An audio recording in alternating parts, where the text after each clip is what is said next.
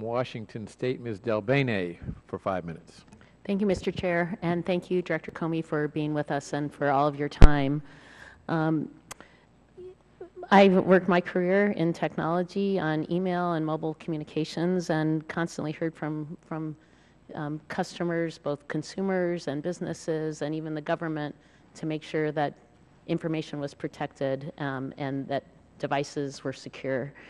And in your testimony, you state that you're simply asking to ensure that you can continue to obtain electronic information and evidence.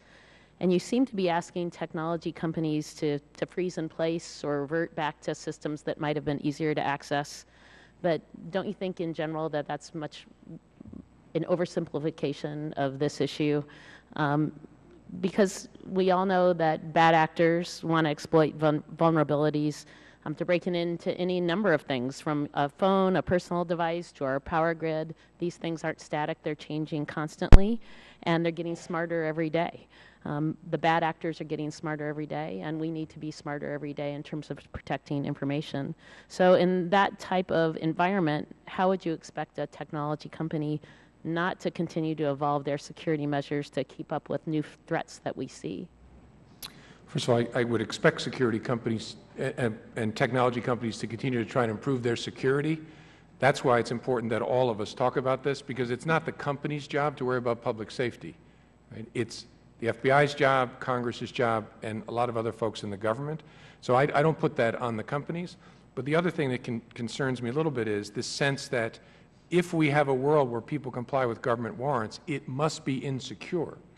And I don't buy that, because there are lots of providers today of email service, of text service, who have highly secure systems, who, because of their business models, visualize the information in plain text on their servers so they comply with court orders.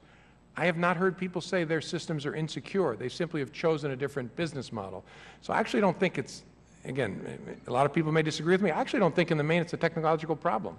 It's a business model problem. That doesn't solve it, but that gets us away from this "it's impossible" nonsense. But we know more and more. In fact, we're talking about phones today, but we're talking about the growth in the Internet of Things, of more and more personal devices where security will be even more critical.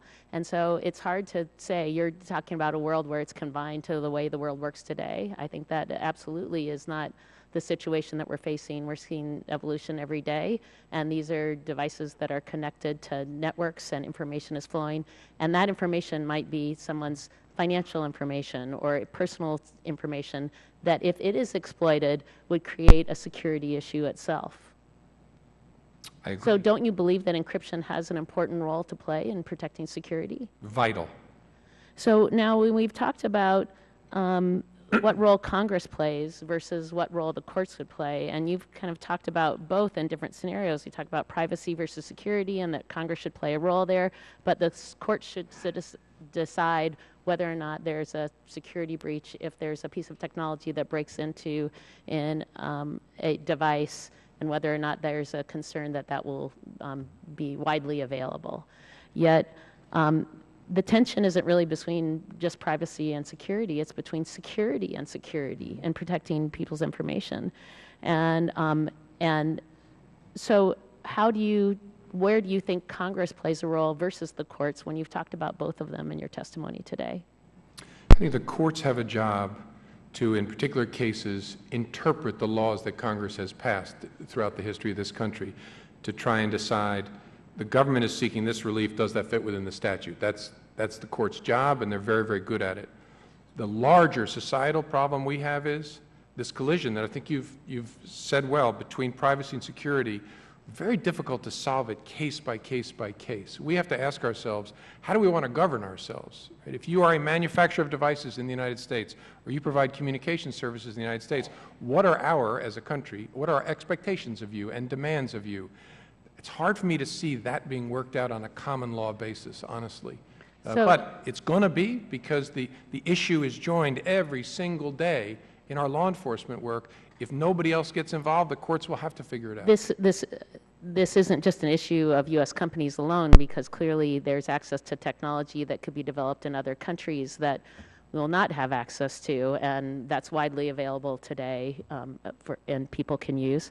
But also, then it is important. We have laws that are centuries and decades old that have not kept up with the way the world works today. And so it is very important that Congress plays a role, because if courts are going to be interpreting those laws, and those laws were written with no awareness of what's happening today, then Congress needs to play a role of making sure we have laws that are up to date and setting that standards that courts can then follow.